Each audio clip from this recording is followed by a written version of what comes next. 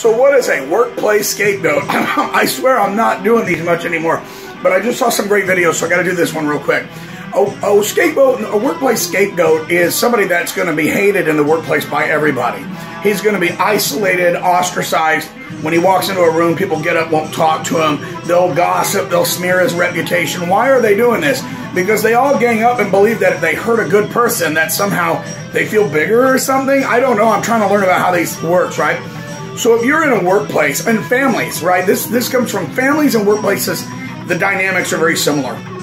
If you have a narcissistic bully abuser in the workplace, he makes everyone feel like crap, or he triggers their insecurities. So they're going to want someone to take that out on. And so they'll pick a target, usually the nicer guy in the group, usually the more, competent guy in the group, and they'll bash him, they'll bully him, and they'll ultimately push him out of the job. But then when he doesn't talk to him anymore, they'll text him, not realizing he's blocked them all, or they'll try to contact him to kind of get him back.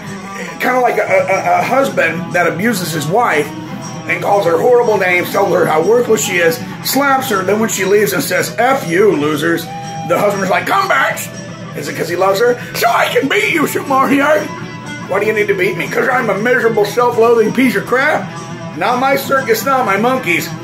So I'm watching videos on where the scapegoat gets away, what these people do. But he says one of the things that usually where the narcissist will not want them to come back is if they talked about narcissistic personality disorders, cluster B personality disorders, lack of empathy, the fact that there exist people with no empathy that are entitled and grandiose. Sometimes they're so toxic that they got themselves fired at their last job and screwed up a couple marriages because they're so dysfunctional.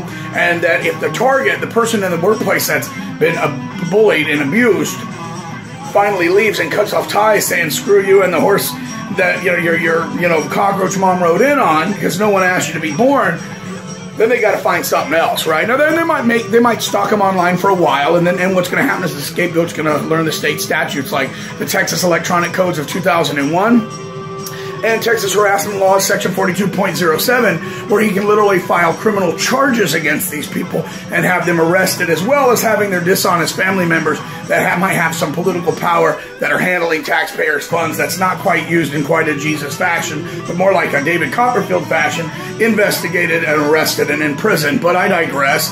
You ever read Clausewitz's Total War? You ever heard of a Pyrrhic victory in military strategy? It's where you win the war, but the cost to you was so high you start wondering if it was worth it. Praise Jesus, I am that guy. How dare yarg? How dare yarg indeed. The Lord is with me and he don't like you. Scapegoating is abusive, it's rude, it's bullying, it's crap. Crappy people with crappy brains do it. And the thing is, when the narcissist turns everybody against you, they were already, thinking that they could use you as their emotional punching bag. Do you really think that I'm responsible for your 900-pound behind? Go to the gym and lose some weight. I'm working on it. I've lost 25 pounds. I'm not slim yet, but I'm on my way. It's a progress, right? Right? It's a progress. Ingvar Malmsteen didn't become a genius overnight. He had to work at it. Even he said it.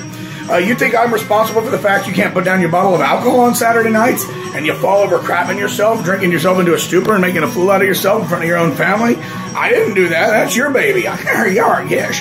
I'm not the one who screwed up your marriages. I'm not the one who got you fired from your last job. I'm not the reason you're a beta cunt with low testosterone. Has nothing to do with me. Blame someone else. You suck.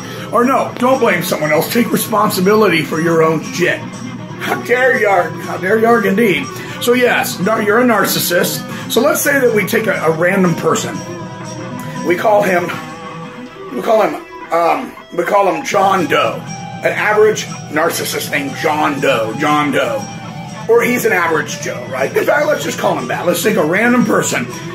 John Doe. Let's crush it together and just call him Joe. Average Joe. Joe. Miserable Joe is self-loathing. Joe is narcissistic, self-centered, mean, abusive, entitled. He says mean things to people like, you're ugly, you're fat, you're worthless, you're stupid. I'm just joking. And he's got everybody in the workplace so trauma bonded to him that every time he insults their wife or insults their intelligence, they think, oh, that's just his sense of humor. But that's just a trauma response to his condescending, rude, and abusive behavior, which they have projected on the scapegoat. The scapegoat took a hike and told them all where to go and how to get there. And now it's like, yeah, what do we do? Well, they make fun of him online for a while. They maybe make some jokes at his expense, but he doesn't care because he's not there and he's never going back. He regrets ever meeting these cockroaches. Ultimately, a new scapegoat will have to be found. How dare yarg? And sometimes it's one of the flying monkeys that have actually helped, right? Because if you got a narcissist in the workplace who's manipulated a bunch of toadies and little goblins to help him with his evil, what basically the little flying monkeys are saying is whatever the narcissist master, the narcissist ringleader says, I'll do. So if he turns around and says, let me bang your wife, they have to say, okay, you can bang my wife, or I'll get you fired from your job. Oh, okay, we'll bang my wife. You're not banging my wife. You're a piece of crap. You're an a-hole, and I know what you are. And I'll expose your whole brain, but right now I got too much going on. By the way, you're in violation of state and federal statutes. Keep it up, sweetheart. Hey, did you forget when you targeted me? It was a bad call because I like to fight. I actually really enjoy fighting. How dare you? We thought you were going to pray for our soul like that stupid Jesus on his stupid cross. Oh, I believe in that stupid Jesus on a stupid cross. He's the Son of God. He don't like narcissists. Read the Old Testament. How did it end for Jezebel? I don't think you could even spell Jezebel. What was it? The joke you told me in the workplace? You're a dumbass, dumbass. Wow, that's original. There's some deep language for you. Did you get that at freaking Princeton?